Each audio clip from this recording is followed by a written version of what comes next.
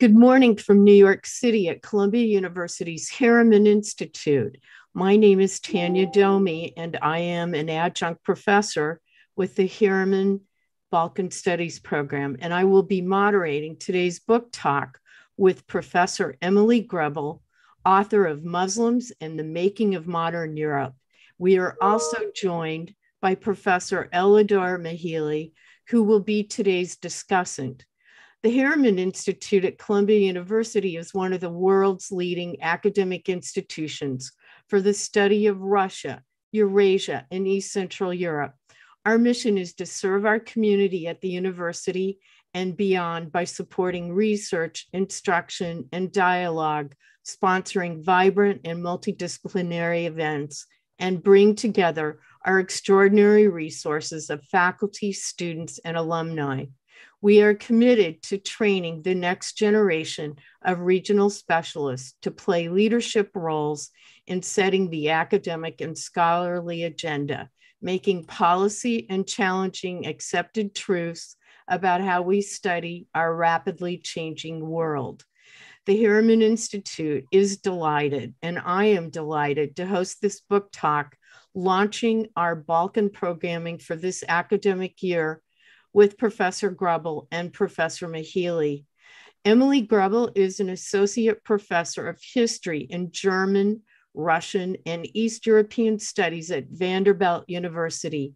A scholar of the modern Balkans, she writes and teaches on Islam in Europe, East European societies, and law and rights. Her books include Sarajevo, 1941 to 1945, Muslims, Christians, and Jews in Hitler's Europe, and Muslims, Today's Talk, and Muslims in the Making of Modern Europe. She has won numerous awards to support her research, including grants from Fulbright, the National Endowment of Humanities, and most recently, a prestigious Guggenheim Fellowship. Elidor Mëhilli is an associate professor of history and public policy at Hunter College, City University of New York. He received a PhD from Princeton University and has held fellowships at Columbia University and the University of Pennsylvania. His research is on dictatorships, authoritarian regimes, and the diplomatic, economic, political, and cultural dimensions of the Cold War. His first book was the award-winning From Stalin to Mao, Albania and the Socialist World. Muslims in the Making of Modern Europe shows that Muslims were citizens of modern Europe from the beginning, and in the process rethinks Europe itself. Muslims are neither newcomers or outsiders in Europe. In the 20th century, they have been central to the continent's political development and the evolution of its traditions of equality and law. Muslims in the Making of Modern Europe offers a striking new account of the history of citizenship and nation building, the emergence of minority rights, and the character of secularism. In my opinion, this book by Professor Greble is a significant contribution to the canon of historical texts about the Balkans and the modern history era, and more broadly on the role of Muslims in Europe, and how Europe has persisted in positioning Muslims on the margins of society as second and third class citizens throughout modern history, and yet she documents how they exercised agency, thereby reshaping the European project in its time. Having read this book, it has informed and deepened my understanding of present-day Europe and its chaotic enlargement process with Balkan states who have significant Muslim populations. I'm also pleased to announce that Book Culture, a close local bookstore near Columbia campus, is selling this book today. There is a link on the Harriman event page enabling you to order the book.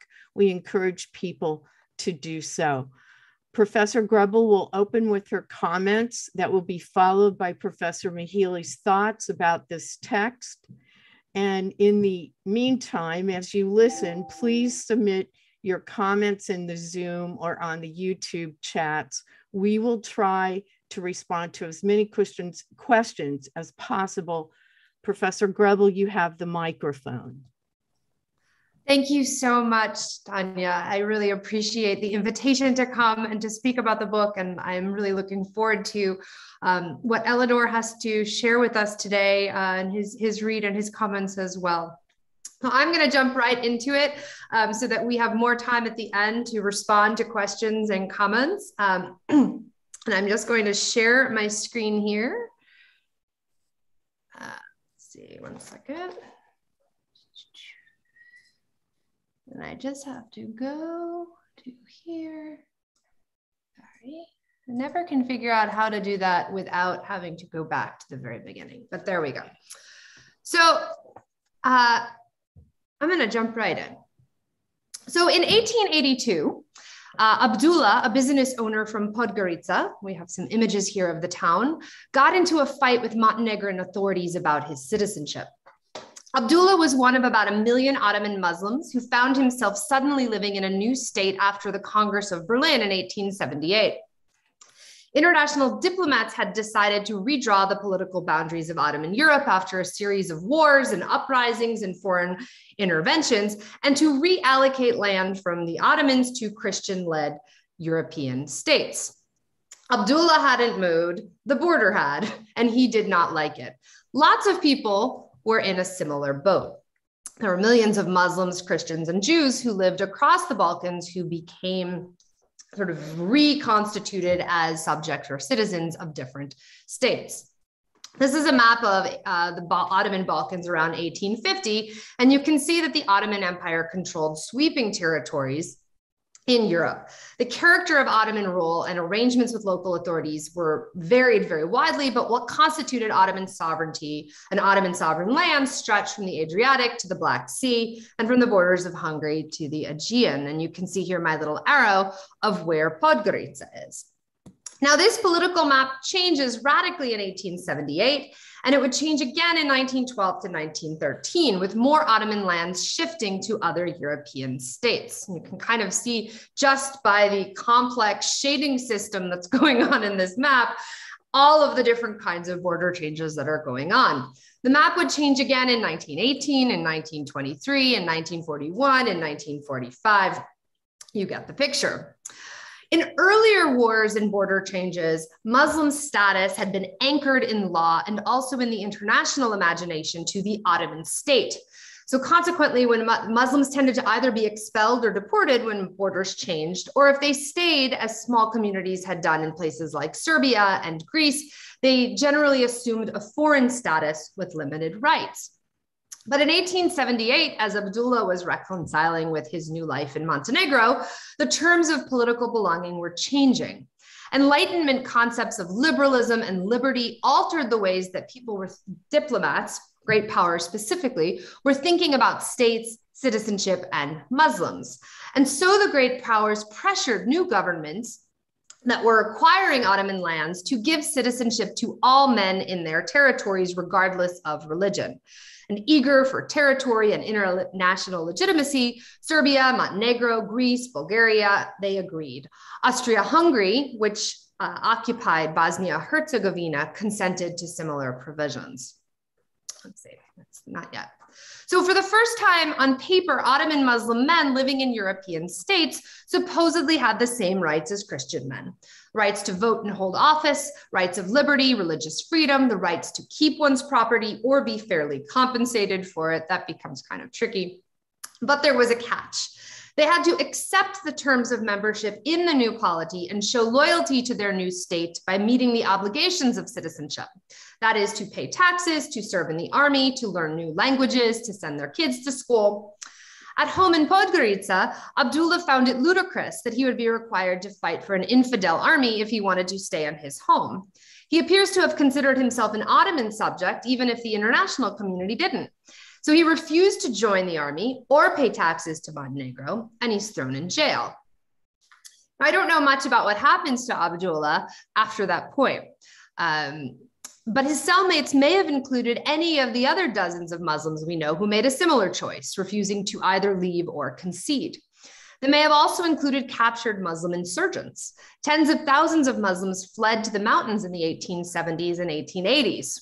British consular reports would describe these groups as armed and lawless desperados, interpreting their rejection of this new political order, right, as a rejection of law itself.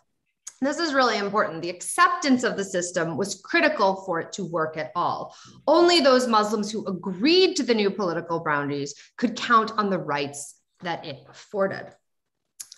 Abdullah's cellmates may have also included Muslims who initially agreed to go along with the new system, but then complained about it, thinking that their freedom included the right to tell foreign diplomats about discriminatory treatment or the expropriation of their property. Such complaints would mark people as rebels and traitors, as we know from a Montenegrin governor's report from Ulcin. So this is a picture here of the Sarajevo rebellion in 1878 to the Austro-Hungarian occupation. And here we have a picture of Ulcin, a town on the border of Montenegro and the Ottoman Empire. And you can see a mosque on your far right side. So a generation later, after the Balkan Wars led to another border change, Muslims who refused to send their children to public schools, where they argued they were being indoctrinated in Christianity, could also find themselves under court-martial and marked as rebels, as Muslims in Bielopolia discovered after their town was absorbed in 1913. So from local Muslims' perspectives, it was not clear why foreign powers had the right to determine who ruled them, where borders were drawn, or what kinds of laws would dictate their lives, their property rights, and the ways that they raised their children. Some Muslims vocalized their opposition to what they saw as illegitimate states. They pointed out the hypocrisy of European ideologies that defended ideas of sovereignty while allowing Christian powers to conquer sovereign Muslim lands. And this would become a recurrent theme into the 20th century, as historian Cemil Aydin has shown us. There were elite groups that contacted foreign consulates and petitioned for a reversal of borders. There were groups that hoped for the restoration of Ottoman rule. There were those that worked with Ottoman officials, and there were others that went rogue. One group of Bulgarian-speaking Muslims went so far as to develop their own military and political structures, refusing to integrate into the new Principality of Bulgaria. They even collected taxes and appointed an ambassador to a nearby city. For many Ottoman Muslims, the system of Ottoman autonomy, or sort of more broadly or generally imperial rights, proved more familiar and amenable to negotiating than this emerging system of nation states and even this concept of citizenship that was coming into play.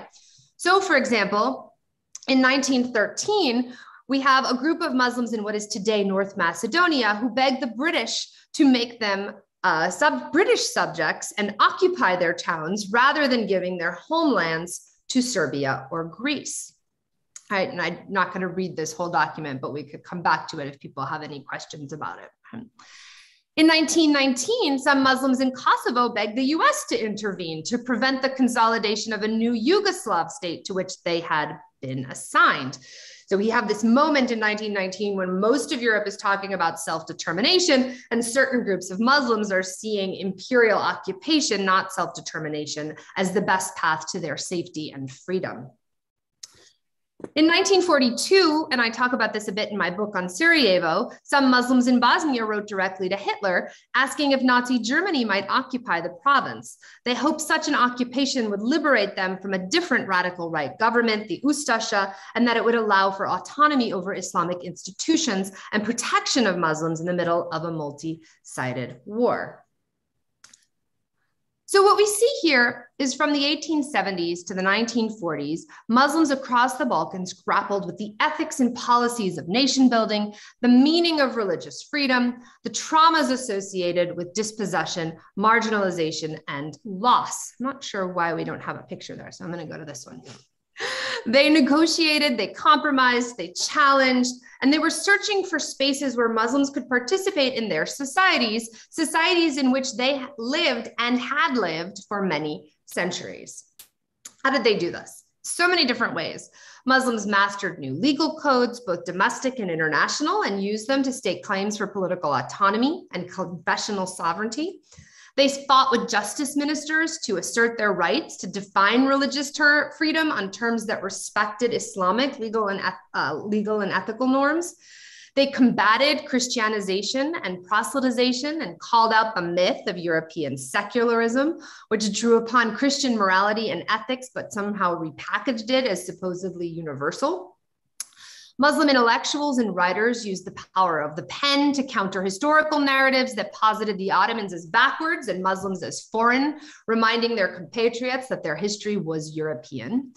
And in Yugoslavia, Muslims demanded and won a constitutional clause that secured a place for Sharia in their country's legal structures. When political negotiating didn't work, Muslims developed alternative movements and activist organizations to disrupt existing power structures. A broad range of Muslim movements, reformists, traditionalists, revivalists, progressives, nationalists, socialists, fascists, and Islamists all developed in relation to and as part of European political, ideological, social, and legal transformations. Whoopsie, I didn't want to go there yet. All right.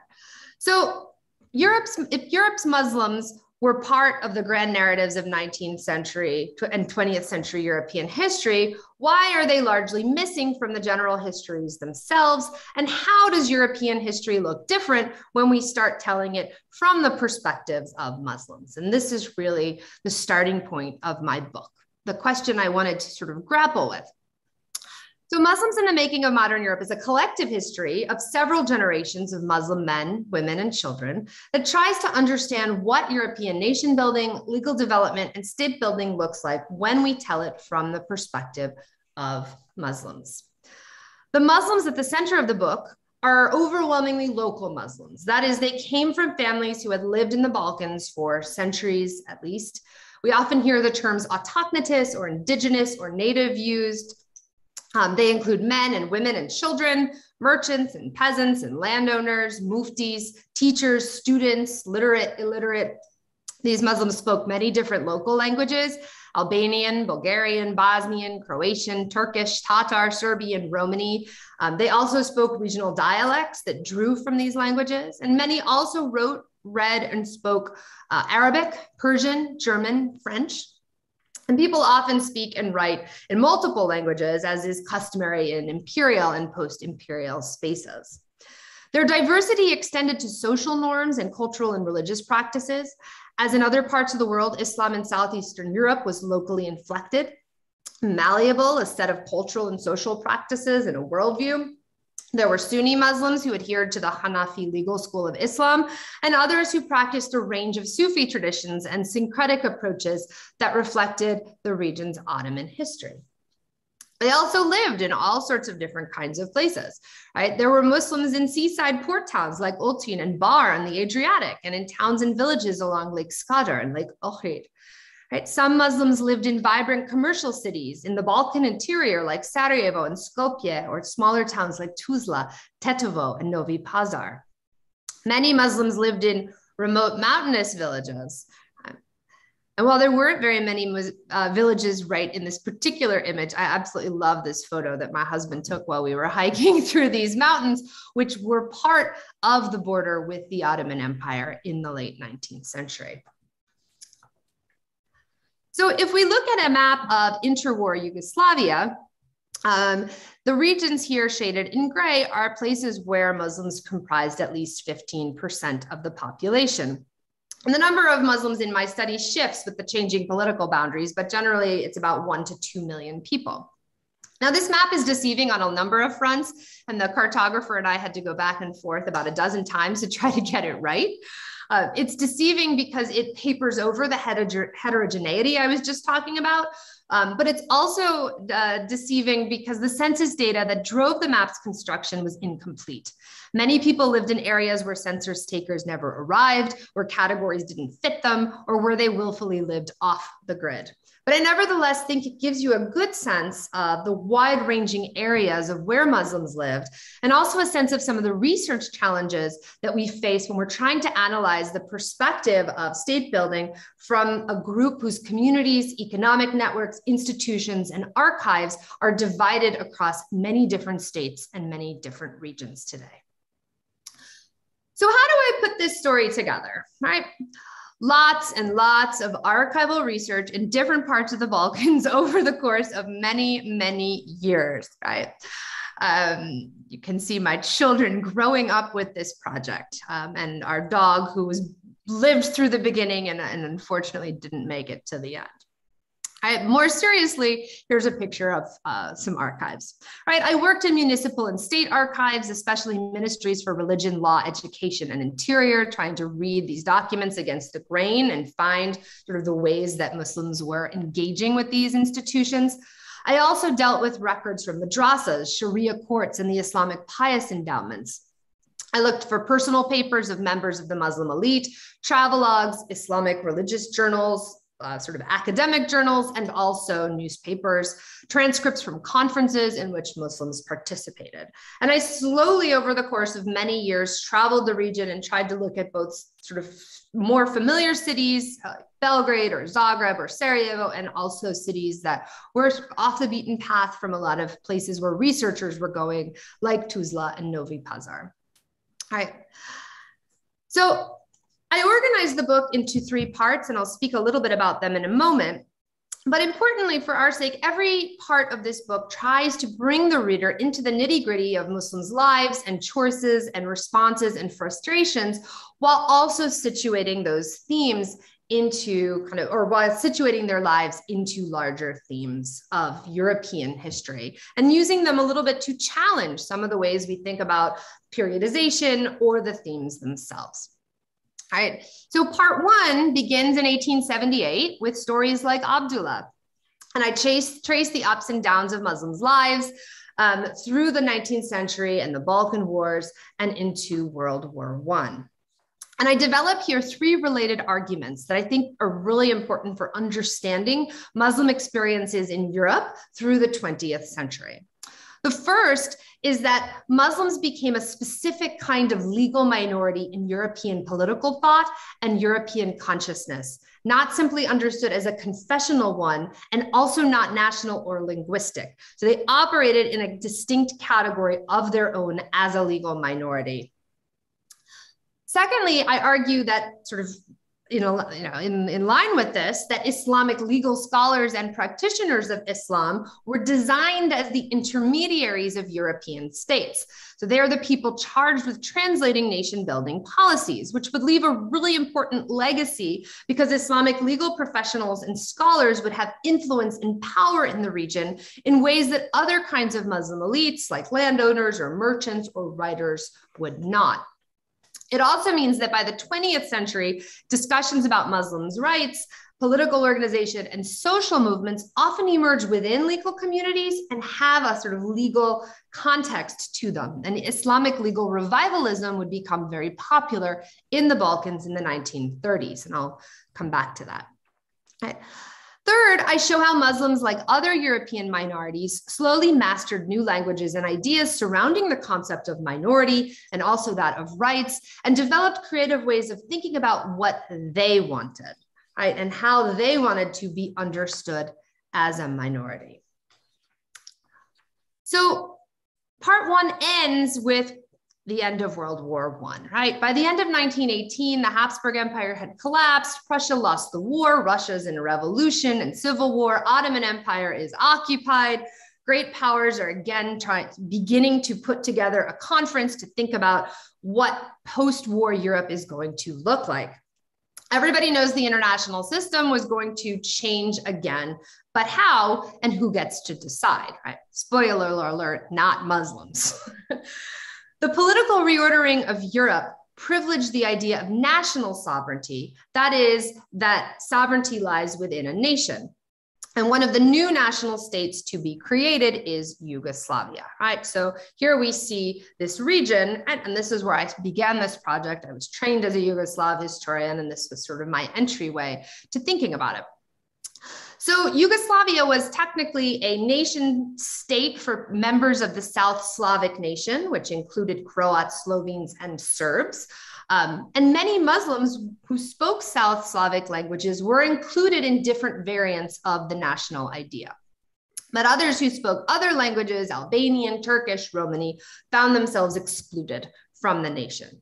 This was not uncommon, right? After World War I, millions of Europeans were not considered members of the nation represented by their new state. We have Germans living in Poland, Hungarians living in Romania, Italians living in Yugoslavia. So the great powers develop a system of minority rights and protections, which allows for groups classified as minorities to run their own schools and maintain cultural institutions inside their new state.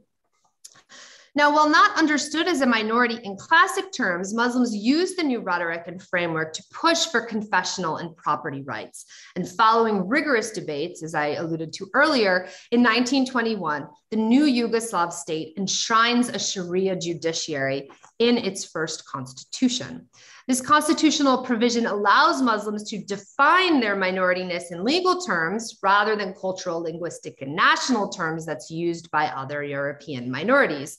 But it also creates pressure to unify, and it privileges aspects of religious identity over other aspects of identity.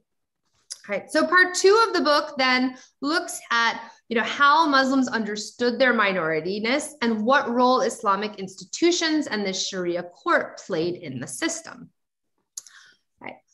By analyzing a wide range of political spaces, that include political parties, but also madrasas and waqf boards and activist groups, I try to show how different groups of Muslims sought to shape a collective identity, institutional culture, and political program within the European state. I also show that pressures to unify, right, and to become or think of oneself as a minority, right, and not multiple minorities, created factions over who was a Muslim and who got to decide what being Muslim meant.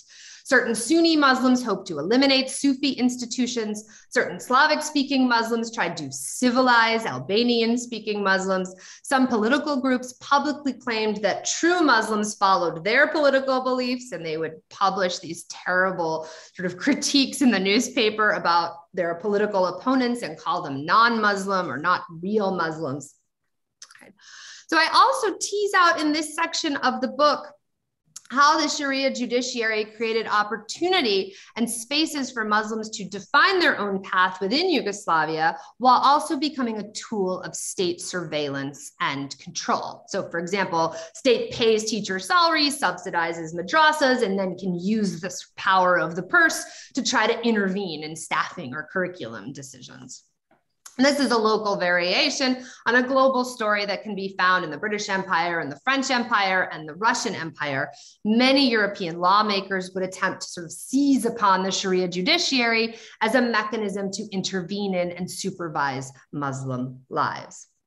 Now, when Muslims pushed back against political intrusions into their institutions, they were often stripped of power, some were arrested, and in certain cases, they were threatened of having their citizenship revoked or being subjected to deportations. And in the 1930s, a group of Albanian Muslims would voice their fears of being the next Armenians. They thought they might be slaughtered or deported and then sort of forgotten about by Europe. So this brings us to sort of the 1930s, where Muslims across Yugoslavia are becoming increasingly angry and frustrated. They're frustrated by minority rights projects that pay lip service to rights while expecting minorities to participate in nation-building projects that undermine those same rights. Right? This is something minorities across Eastern Europe are feeling in the 30s. They complain that their local cultures and histories are marginalized or demeaned, particularly through Christianization and proselytization efforts.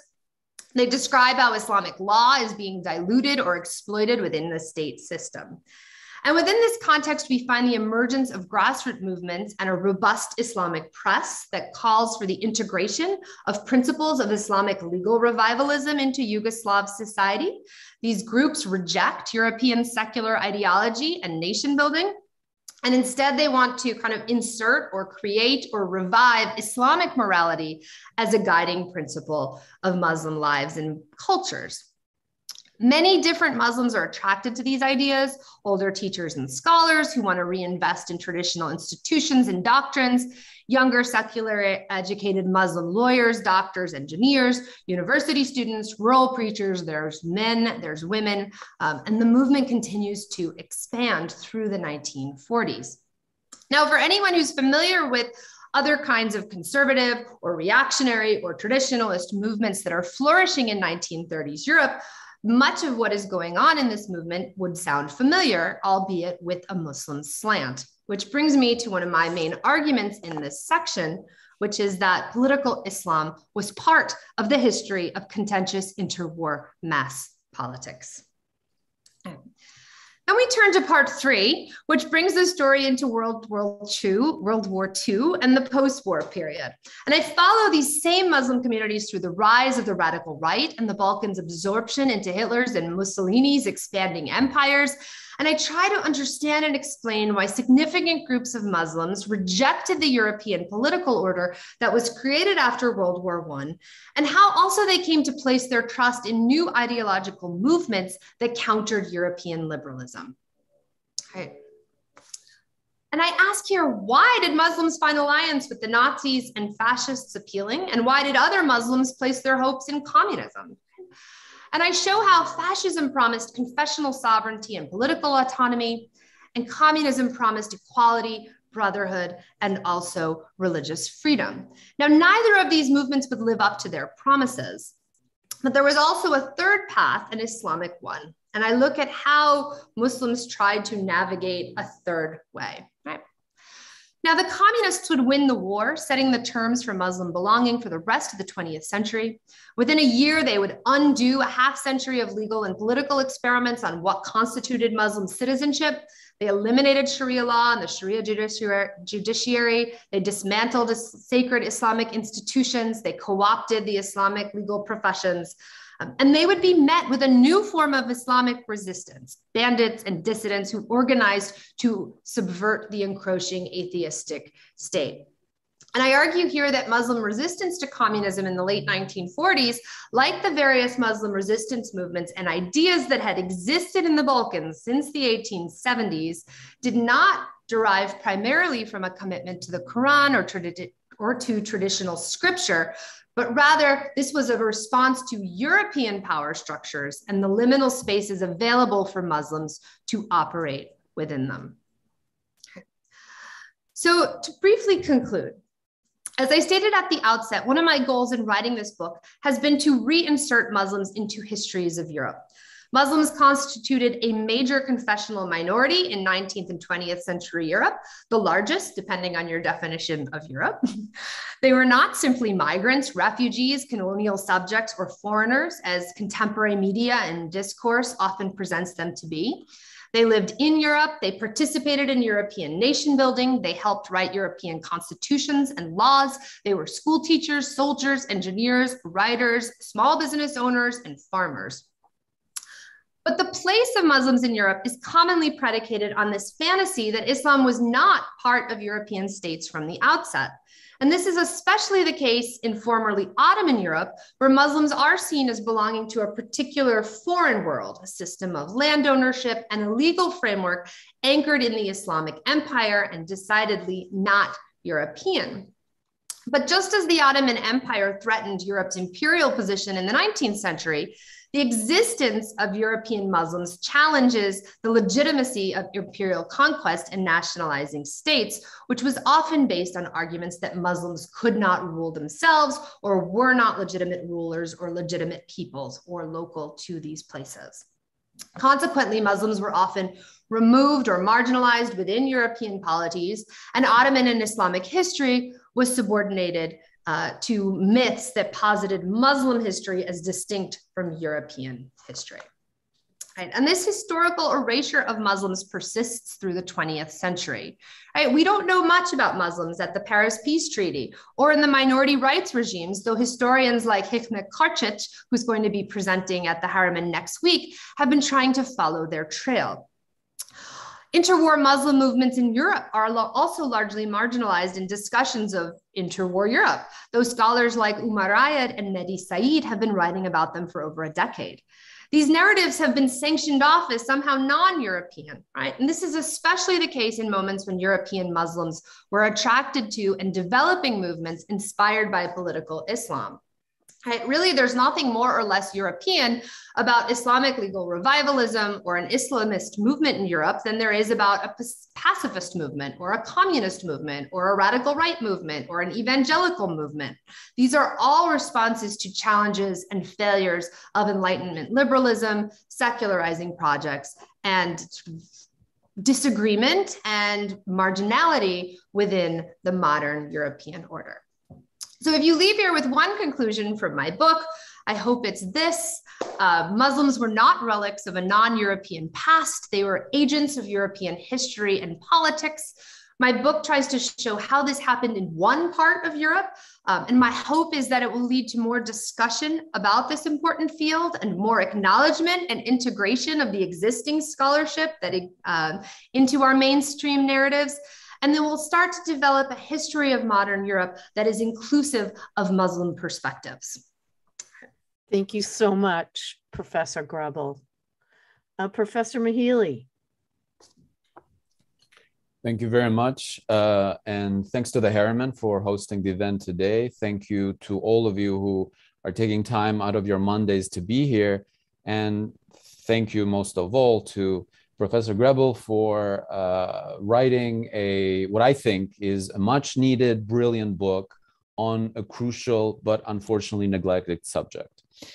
Now, there are, and I think just from the presentation, lots of you have gathered that there are many entryways into the story of this book. If you just look at the list of participants that are here attending today, a lot of them are scholars, a lot of them are historians, a lot of them are students of history or admirers of history as a discipline. But just in looking at the participants today, you will notice how wide-ranging, how far and geographically, thematically, analytically this subject goes. You will find there people who may be from the region or people who are interested in the region, but you also find people whose work and thinking about Balkans and Europe and issues of religion cuts across some of the hard disciplinary boundaries that we often put in academic work. And so this is, I think, a testament to Professor Greble's not only ambition, but ability to kind of pull it off and to show you a model of how it can be done. So I will not take up time too much covering the ground that the presentation so capably covered, but just sort of as a quick recap, because I kind of want to sell the book, and although I don't think it needs me to really sell it that much, but my point being that regardless of what your interests may be, I think you will find something that may be interesting to you in the book. Whether the obvious one is if you're interested in the Balkans to begin with, Yugoslavia, the plurality that made up Yugoslavia, and especially the parts of that plurality that have been neglected. You'll find lots that's interesting here. But if you're interested in the Ottoman context, if that is, and particularly how a European history can integrate the Ottoman component and broaden the questions asked, we still don't have a lot of models of how this writing can be done. And I think Muslims in the Making of Modern Europe does provide a model for how not only do you want to integrate it, but explaining why that integration is essential to the kinds of questions we ask about European history. If you're interested in Austria-Hungary, there has been in recent years a revival of interest in how, even though these empire is one of the victims of World War I, there is a kind of intellectual footprint that it leaves in place well into the period between the world wars. And so this book also says that that's not the only empire for which that is true. That there is a post-Ottoman footprint here, and it can be intellectual, institutional, but that is one that is very rich as well. There's here also a story about wars and geopolitics, whether it's from the Congress of Vienna to how the Balkan Wars bled into World War I. But it's told, and then of course the story of minority, in the interwar period, something that scholars like Mark Malzauer and many others have written about. And so while Professor Greble places a lot of the story in this bigger European frame, in the story of citizenship and exclusion, and in fact, I think that just looking at sort of who is cited and whose work is engaged with in the book kind of tells you of how wide-spanning the story is. So if you're interested in, for example, in the work of somebody like Fred Cooper, interested in decolonization as essentially this moment in time when the issue of subjecthood and belonging becomes so salient to European states, you will also find here plenty to engage with and to read.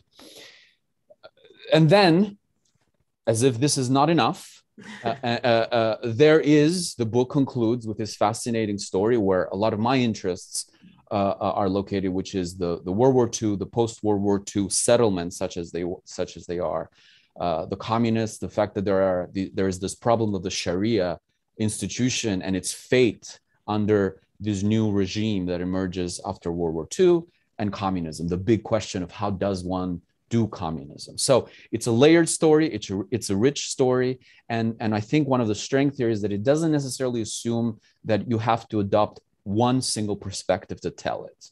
And I think, so I'll talk a little bit in a bit why I think in terms of method, this is an important one for how the story gets told. It sort of gets told from the ground up and from the participants, from the people that are observing events around them. They're observing how their world is made, or rather, I should say how their world is also unmade, because there are also a lot of loss in this book. There are stories of how communities are destroyed, how norms are taken out of what is deemed to be the mainstream, the norm. Legal mechanisms that are in place at one point are no longer in place 10 years or 15 years later. And so to do this in a way that captures the broad picture, that captures the analytical categories at play, but also doesn't neglect the human element and the suffering and the destruction at the local level, that's a tough thing to do. And I think this is precisely where the balance in this book is so well done. I think one of the ways that we know when a book has done a service to a field of study is when after we read it, we cannot believe that the book didn't exist after we've done reading it. And I was telling to Emily before we started the session that when I was doing the list of general exams in graduate school, I wish I had had a book like this because, and I'll make this a little bit more concrete. What do I mean? As I was reading for my general exams, and we were coming up with these lists of 80, 100 books.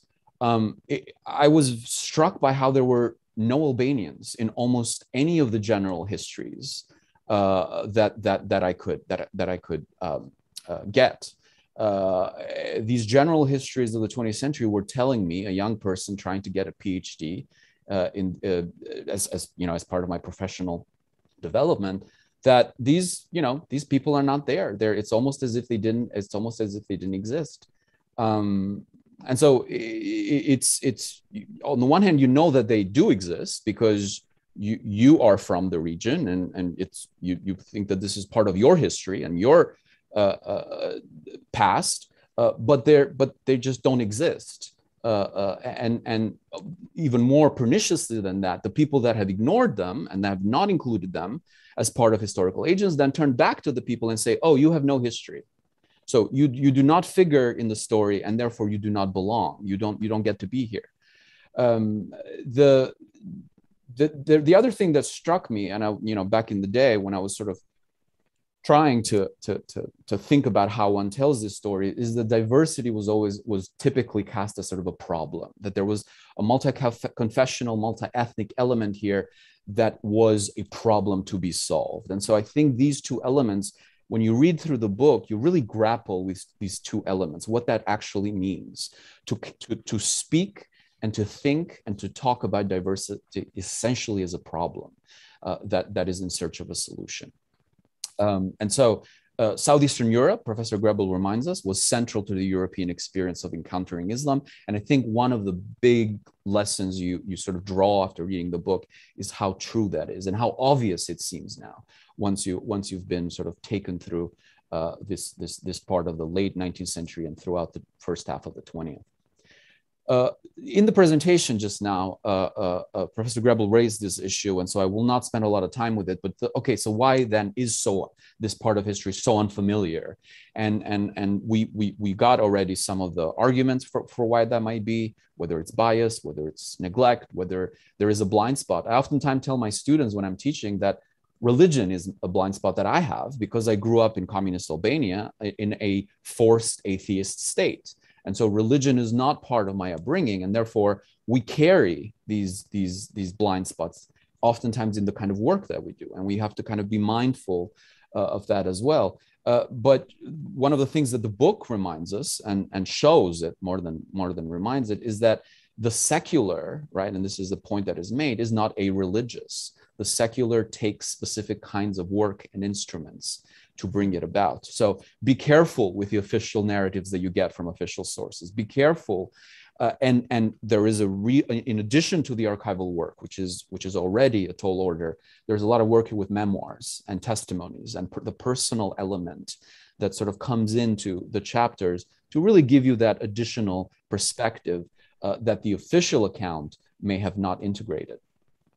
And I think an upshot on all of this, when I was mentioning the method earlier, is that we get a sense here of the voice.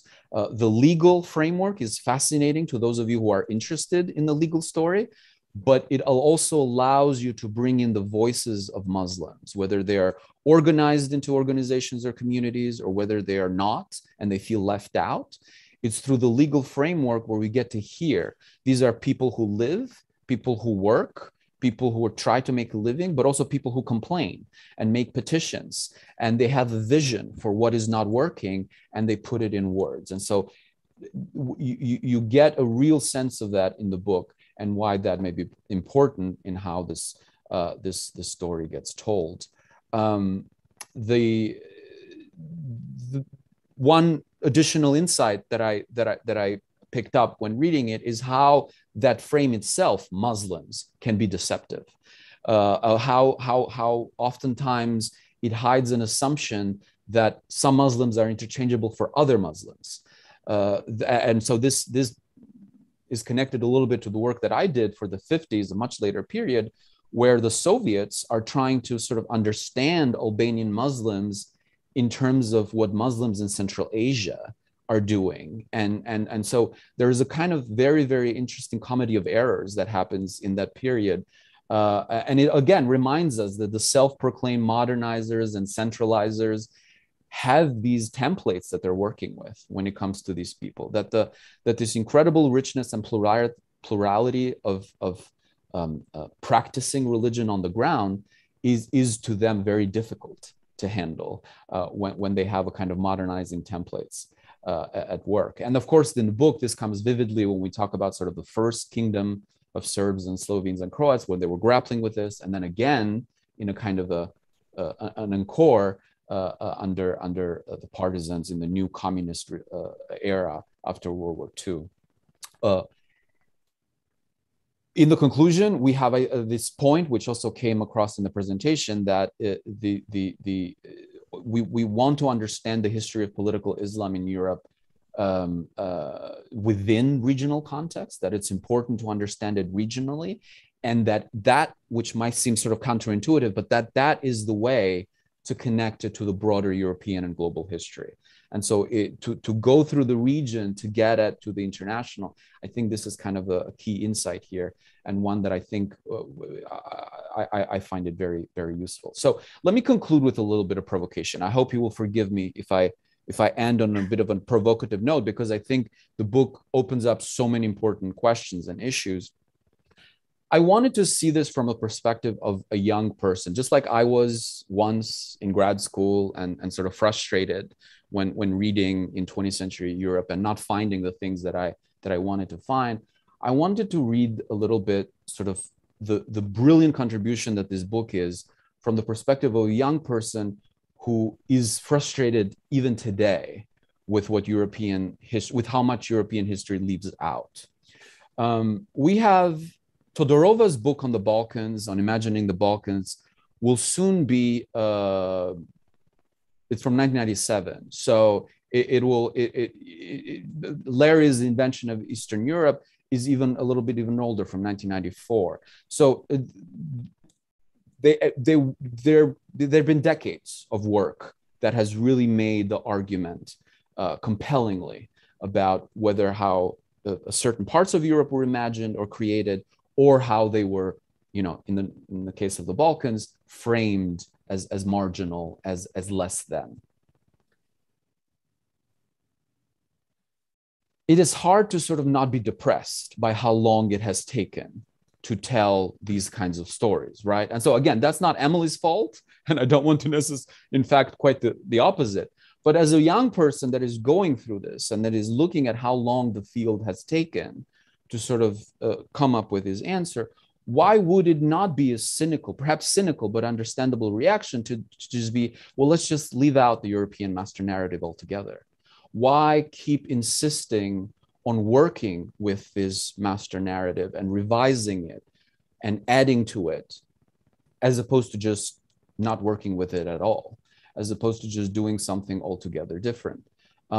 If we do insist on the European frame and the story, to tell it as a European story, do we lose something locally in the process? And especially if the European insists on not wanting to be inclusionary, after all, whether that's geopolitically in terms of where the Balkans are today, in terms of their prospects for the EU or the prospects for membership in. And so if inclusion is not going to be on offer, why then keep insisting on the European frame? Again, just a provocation. It's and I very much appreciate the opportunity to respond to this book, and thank you for having me today. And I hope you all go read it and use it and teach it. And I'm very grateful to have it as part of our reading assignment. Emily, thank you so much, Professor Mëhilli. Professor Greble, do you have any comments? Yeah, I mean, I'll respond to that last, last question, the provocation, because I think it's a really good one. And I noticed in the Q&A, somebody wrote in if I could talk a little bit more about Roma and Roma identity and the ways that Romani Muslims sort of intersect with this story. And I think that what you were saying, Elidor, about sort of being frustrated both by how much has been left out and why it's taking so long, is a question of the work involved, right? And that doing a lot of this work is really hard, as you and I know. And there's a former student of both of ours, Lediona Shahalari, who's currently in her research year doing dissertation research on Albania in the 1920s and 1930s, right? And doing the hard work of pulling it together, right? And so I think that what we find is that, it's complicated, it's financially expensive, right? People and then there's also this disconnect between sort of people doing research locally and people doing research outside of countries, and not always sort of forcing a conversation, especially in the last few years of pandemic, but generally as fields shrink. But I do think that it's important that we insist on reworking and revising the master narratives of Europe. And I think actually something you just said speaks to that, which is if the European Union insists on being exclusionary, why keep insisting on the European frame, right? Because that's the political and historical and historiographical and cultural frame that we operate in. And I think that contemporary sort of marginalization and questions are related to this historical erasure that has been going on, right? I think we need a lot more scholarship, right? We need to be sort of insisting, right, that Albanians were really important. They were, if you look at the Prizren groups, right, they were right there saying, wait a second, something's not working in this whole reconstitution of Europe and the redrawing of the political boundaries. This is not right, right? They're calling out the myth of sort of a Europe that is claiming to protect sovereignty while undermining any Muslim sovereignty, right? They are calling that out decades before other people do. And that should be part of a general intellectual legal history, right, of the making of, the European legal order. So I think that, there is a frustration, and I personally have been quite frustrated about it. And to come back to this question about the Roma that was posed, one of the hardest research challenges I faced was figuring out the narratives of Muslim Roma. And there is no archive collection where you go to an archive, right, and you order the Muslim Roma file, right? And oftentimes it's not even documented within any kind of file. And yet, when you start to piece the story together, you recognize that, first of all, there's more Muslim Roma in the Kingdom of Serbia than any other sort of ethnic or linguistic group of Muslims. And they are a really important part of this story, and they continue, right? They're not leaving as many sort of written documents in this time, that especially in the late 19th and early 20th century. And we don't have a lot to go on. And so it's hard work to figure it out, right? To find a petition and to realize, oh, they've mentioned in page 3 of this document that these are, quote, Turkish gypsies. Aha, got it. How do I then go back and figure out, what they're thinking and how they're engaging with the state, and what we can do with that to sort of reinterpret what was going on with the state building itself. So I don't know if that totally answers your question, but I do think that we have to push forward, and that a big way to do that is by sort of thinking beyond the paradigm of the state and actually taking the European paradigm. And I think what our trend has been is to look at, groups in nation states, or thinking about states as the predominant framework of histories. And I think if we start to shift that to other lenses, like the local or a village, or right, we then can sort of start to challenge how states are operating within the system, and also challenge European political thinkers to, address honestly and reckon with the fact that they have erased large groups of Europeans from European history. And that's not okay. And I think we can say that and say it forcefully. And I think that the book does so in a perhaps provocative way. Professor Greble, you did acknowledge this question about the connections between Roma, the question that was presented here on Roma, the intersection of Roma identity and Muslim identity in the Balkans, particularly in this case, North Macedonia, Kosovo, and Serbian regions in the period that you're researching. Do you have any insights to share? Well, I think this comes to one of the questions or points that Elidor made about the book, which is that, I'm trying to deal with both the kind of diversity of Muslim cultures and languages and regional diversity, and also this sort of overarching pressure that gets put into the system because of the framework of minority, this sort of pressure to homogenize. And there are a lot of, factions and schisms within different Muslim communities over, for example, are certain Romani Muslims practicing Islam in the correct way, right? And so you'll have Islamic institutions who are sort of formally part of state institutions and who are funded and who are allowed to sort of define what that's going to be. And then those leaders will say, no, this is not proper Islamic practice, right? And so you end up with some weird tensions and factionalization within Muslim communities. But then on the other hand, you also end up with a sort of sense of solidarity in moments, especially when there is sort of discrimination or the threat of expulsion or loss of citizenship. So in the 1940s, and I talk about this also in my first book, when certain Muslim Roma are classified as non-Aryan, we have a Muslim movement in Sarajevo that says, no way. And they actually put together a scientific committee, and they develop an argument that Muslim Roma are of the Indo-Germanic Aryan race, and they should not be deported. So they immediately sort of jump into the current discourse, right, which is dominated by this racializing discourse in the 1940s, and they use it to try to rescue Muslim Roma.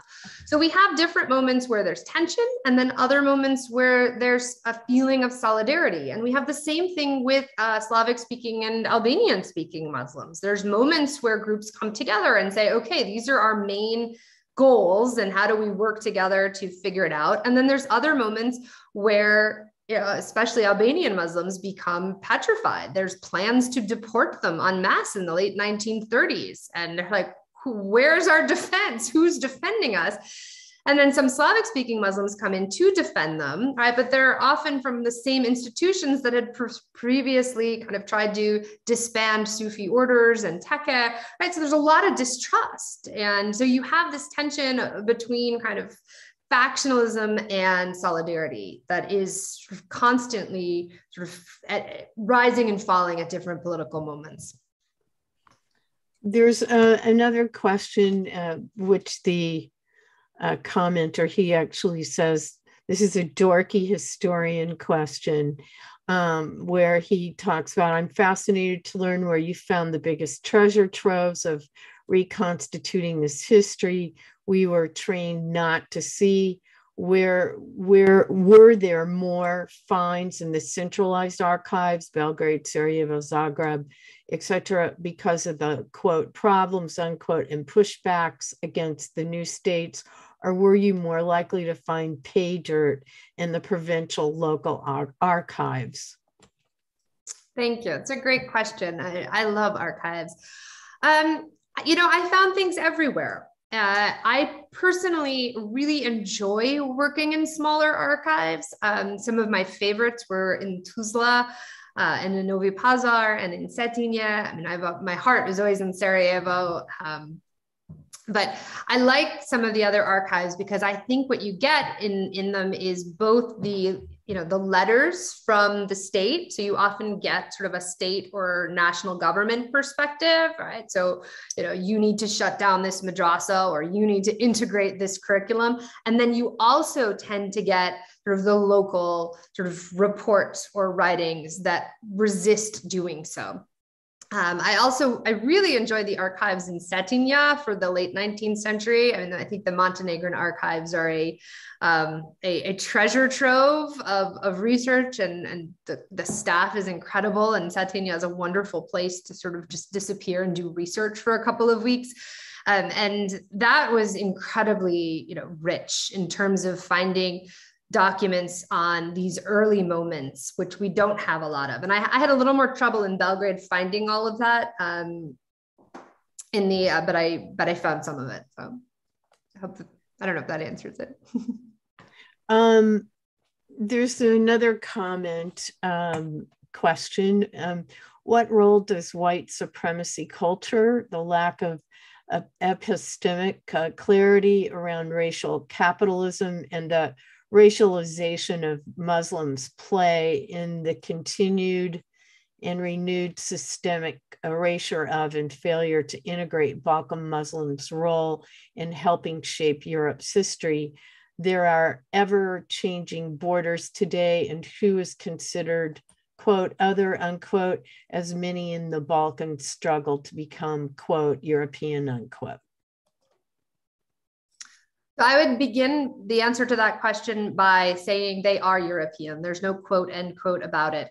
And they're not struggling to become European. They are European. So if we're not thinking of them about European, then that's our problem, not theirs.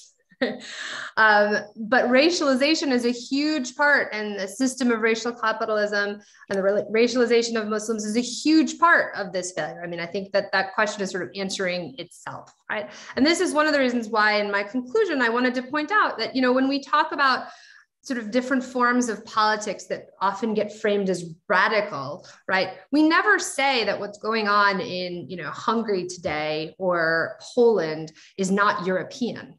Right? Those are European movements that many people consider to be radical ones, right? Even communism, which most historians understood as a radical rupture and a radical movement in response, was not understood to be somehow non-European, right? So my question then is, why, when one is writing or talking about sort of a political Islam or Muslim reformism or any of these Muslim movements that have existed in the 20th century throughout Europe, why are those somehow suddenly not European, right?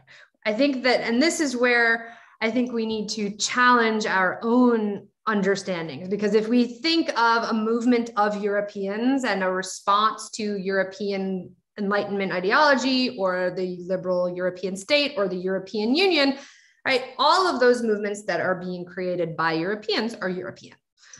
And that comes back to Elidor's statement of, should we just be throwing out the master narrative at all, in all terms? And if we do that, then I've got to change the title of my book, Elidor. So no. But, this is, I think, an important framing to get at, like, why, the why, right? Why are we not thinking of these Muslim histories as part of the European experience? And I think racialization is a huge part of that. And I deal with that in my book a lot. There's also a comment, actually in response to your comment with respect to forced atheist environment. And this person says, I know an American imam who in the early 80s made a trip to Bosnia. They were at the mosque, and when it was time for namaz, the Bosnians didn't know how to make salah. My imam friend was sadly shocked, although he intellectually knew this. It's an observation about being forced, says forced atheist in quotes environment. I don't know, Elidor, if you want to respond to that, but I would just say that, I think what's important to remember here is that practices of Islam have been varied and dynamic across the world, since the beginning of Islam. And the ways that people practice change over different different moments of time and in response to various local and regional sort of movements and trends. So I would be hesitant to critique someone and one's way of practicing Islam. I think that as a historian, our position should be one of sort of understanding and analyzing what those practices are, as opposed to critique. Professor Mëhilli, do you want to comment? No, I mean, I agree very much. There's a fascinating, and of course it's because I've read the book, so I'm a little bit in a more privileged position than those who haven't, but there's a fascinating discussion about how in the book, particularly later on, about sort of how much room there is for negotiation and how much room there is for formalizing, and how sometimes formalizing, institutionalizing, centralizing practices ends up having unintended effects later on that the people that had championed them just could not foresee in a particular political climate. So it's very rich, it's very fascinating, and I think reading it will give you a lot of insight on this issue of whose practice is the correct one and who gets to determine that. This participant says, as someone who was an early skeptic as far as the term, quote, post-Ottoman Europe, unquote, used in this book, I have now become convinced that we should continue challenging the European paradigm by speaking about the Balkans as Europe. Yet we should also keep an eye on local peculiarities, as Elidor Mëhilli suggested. So the question for you is, what is the key characteristic of Balkan Muslims compared to other European Muslims of the same time period, i.e. the pre-1950s period? That's a great question. So I think there's a couple of things that are really critical about Balkan Muslims. The first is that there's an experience of conquest and absorption, right? And so these were members of the former ruling elite who are then absorbed, conquered. I think that this person who also critiqued post-Ottoman Europe had critiqued my use of the word conquered at one point, and I had to rethink conquest a little bit and political reorganization. But I think that, so we have sort of large groups, larger numbers, and we have this experience of having gone from imperial elite to marginal community. And there's a sense of loss and dispossession that's built into that experience. And also a sense of how one can negotiate, having formerly been part of the elite. an understanding that one's voice counts and that they can use it, right? So as Elidor mentioned in his comment, there's a lot of petitioning or complaining going on, and the complaints are great. I mean, I think, thank goodness people are, complaining, because it allows me to see sort of what are the core points of frustration and where things are going wrong. In a lot of other parts of Europe, Muslims didn't have that same position. They didn't have that same experience of sort of going from elite to marginality. They just were marginal. And so we don't always necessarily see the same sort of active position of trying to sort of put forth one's ideas. But the other thing I would say is this question of citizenship is really different. In most of the French Empire, for example, Muslims did not acquire citizenship, full citizenship, unless they renounced Islam. In Britain, there were also various kinds of, the British Empire had different arrangements over, rights and citizenship, and what the relationship was going to be for Muslims. And so the citizenship conversation and the sense of equality simultaneously that we see in the Balkan nation states, right? It sort of levels the playing ground, but then also becomes a way of differently marginalizing, or creates new opportunities for discrimination. And so I do think that the citizenship paradigm is really important, and one that sort of requires that we think a little bit about what we mean by, equal citizenship, and who gets to define what that is. Another question. Sorry, I lost my place here. One quick question. Did you do any research inside Albania? No, I don't speak Albanian or read Albanian. And so the Albanian parts of the book, where I do try to reconstitute what's happening to particularly Kosovo Albanians and also Albanian speaking Muslims who are in Montenegro, are told through the archives of those states, and also through international archives. So I did a bit of work in Great Britain, and in other sort of US based archives. And I am very open about the languages I have and the languages I don't. And it's one of the ways, and I really do hope that the book will be used as a way to open up conversations. It's not the, inclusive history of all Muslims in the Balkans. In fact, I just saw today that there was another book published about, in the same time period, Islam in Greece recently, which looks fascinating. And I have not yet read it. So. There's another question here. How much do you think the Muslims you study, and who, as you say, in fact, make up a very diverse group, were made Muslim by the disintegration of the Ottoman Empire? Do you think this category of analysis was activated by the nation state? It's a really interesting question.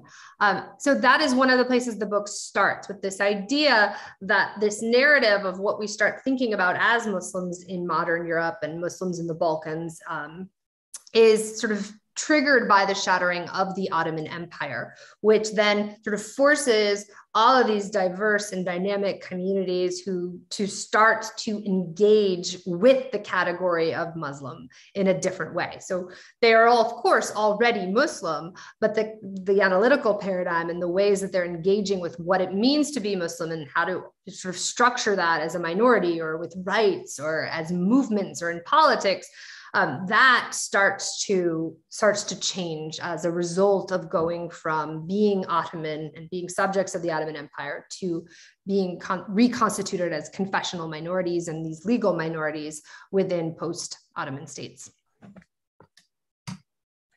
Another question, one of the ways that Christians self-understood to be secular Europeans sometimes assert an alleged superiority to Islamic Europeans is in the position of women in society and the law.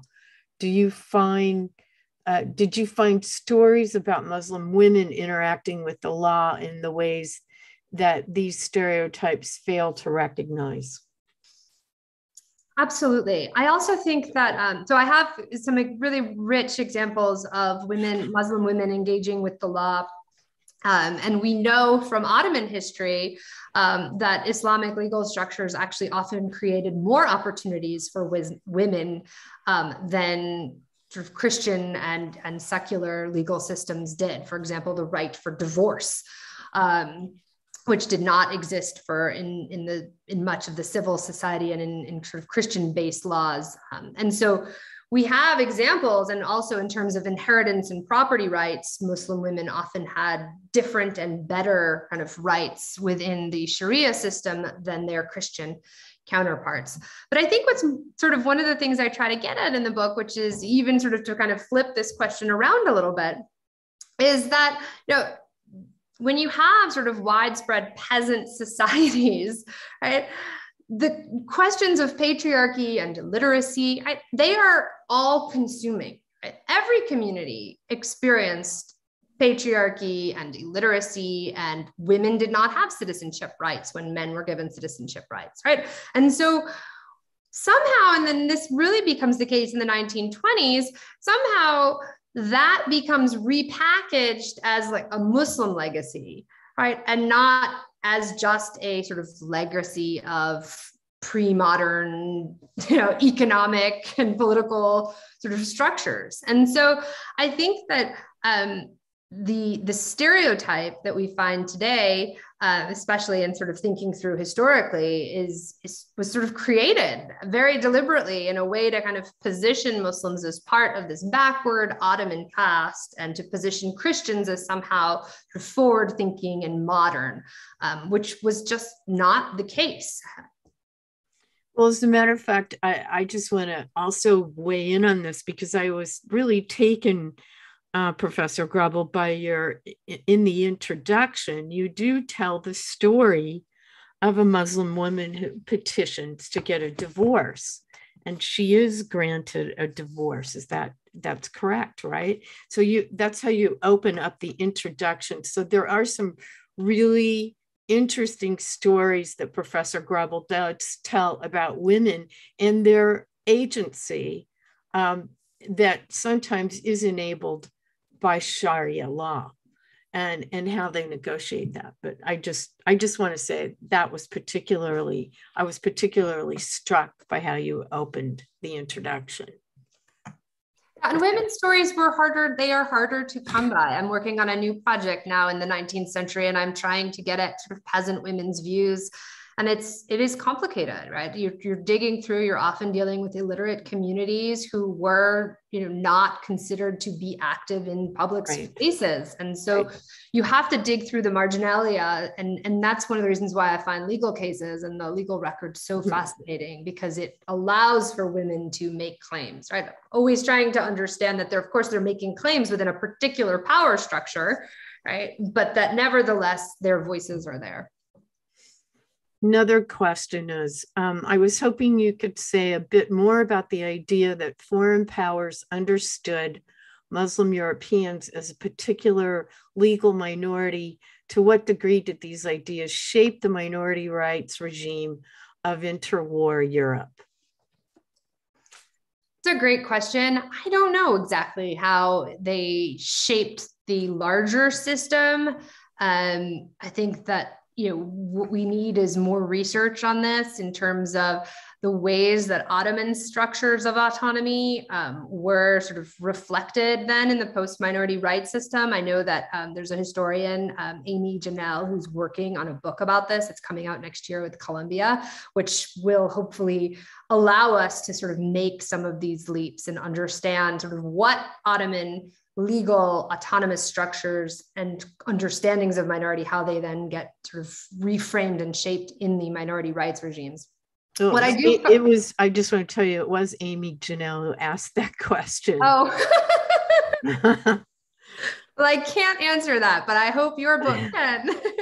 But I do want to say that part of what I try to get at here is that we have this idea, right, with the minority rights regimes that minorities are being classified in similar ways, right? And there's been a lot of research done on the minority rights regimes, especially in terms of sort of Jewish minority rights, but also in terms of how sort of German speakers were excluded or, included in different systems, and how different groups sort of were understood within this system, which everyone seems to agree never totally worked. But this research doesn't really, include Muslims. And it also works with the presumption that, those minorities that are being created as are understanding themselves as a unit, right? And so the legal framework that I try to show is that all of these diverse groups of Muslims, their leaders come together. There's resolutions that historian Fikret Karchich writes about extensively in 1919 and 1920. And shows how all these communities are coming together to sort of pitch what they see as what we want as a minority right. And they talk at some point, like, we don't need to be an actual minority. We just want to be treated like a minority, right? They understand this is a game. And I love that they can call that out, right? They see that this is just some new European game. It's a trick of politics and law, and they try to play it, right? And what they seek is, the Sharia, the constitutional enshrinement of Sharia judiciary, and they also see property rights, right? And then it plays out differently in different regions. But I think it's an important part of this story, and it would be interesting to kind of go through how other Muslims or in other parts of the world are negotiating and what they're seeing for, right? Are they identifying and seeking rights in similar ways to other European minorities or in similar ways to the way Muslims in the Balkans are? And I just haven't, the research for that I haven't seen yet. That was our last question. Professor Mëhilli. Thank you. Just wanted to ask a quick question. This reminded me, this discussion of and of course chronologically we're going back and forth, but specifically on the post World War II moment. One of the things that I've sort of been encountered in my work is that when the communists are trying to figure out how to deal with particular religious communities, norms, which bodies are going to be supervising them. In the Albanian case, because they break relations with Yugoslavia by 1948. They're no longer these two twin parties, and so they reach out to sort of the Soviets for guidance on a lot of these issues of how does a good Muslim operate under socialism, and so I was just wondering, in terms of how you have seen the Yugoslav story, particularly in that period in the 40s, are they sort of going mostly backwards in time, or are they looking also around? Because in some ways, I mean, they could be doing both. They do have a Yugoslavia that existed earlier, but socialism is supposed to be something new, right? And unprecedented. So I just wanted to hear a little bit more about how they're going about this. Yeah, they're doing, I think, something very similar to what Albania is doing. So you get, they're reaching out and they're talking to the Soviets. They're trying to figure out, what happened in Azerbaijan, what happened in Central Asia. They're publishing pieces that tried to pitch the Soviet sort of treatment of Islam as truly sort of religious freedom and brotherhood. They argue that religious freedom didn't actually exist when it was embedded in the state, and that only in being disaggregated from the state, right, can Muslims truly have freedom of consciousness or conscience. And so they have these kind of back and forth with other parts of the world as well, where it becomes sort of fascinating, and to me is actually, and I don't deal with this in the book, but I have done research on this, is in the post-48 period and in the period of non-alignment, where Yugoslavia is actively repressing religious Muslims. I mean, and the book talks about this in 48, 49. I mean, there's executions, there's imprisonment, right? There's sort of forced immigration. There's all sorts of pretty severe anti-Muslim campaign to sort of sever connections between the traditional elite and the Muslim masses.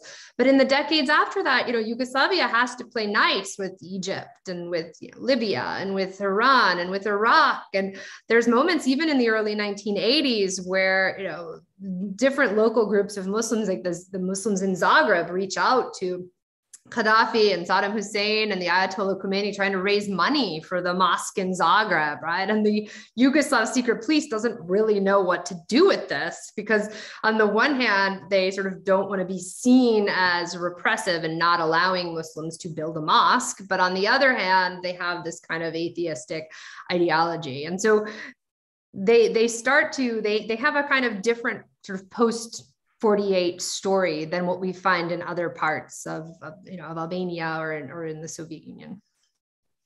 Okay, we just got a question from the live stream. Did you consider works of, and I apologize, it's LBN, I believe, Khaldun, when you did your research concerning to Spain? So I don't deal with Spain in this book. This is just a book about the sort of modern period, modern European period, which is typically defined as sort of post-French Revolution and the formation of modern states, 19th and 20th century.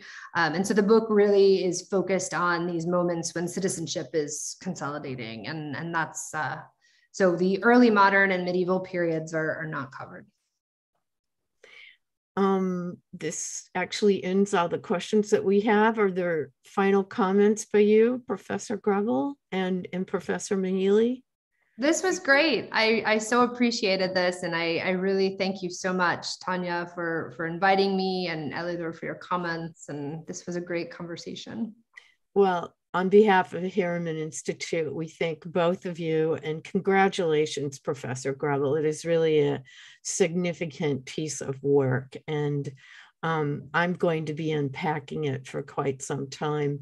As a matter of fact, I was thinking while you were talking about these trends that there's a number of diplomats in Europe, including the US diplomats, that could really benefit from reading this book. And that's what I'll say. With no further ado, thank you to our audience and everyone who participated. The questions were really excellent. And we hope to have this out soon, later on YouTube. So thank you everyone so very much. And tomorrow, actually, we're hosting a Balkan Roundtable about the current political situation in the region at 12 noon as well. You can tune in for that. So have a great day, everybody. Bye-bye. Thank you again. Bye. Bye-bye. Thanks.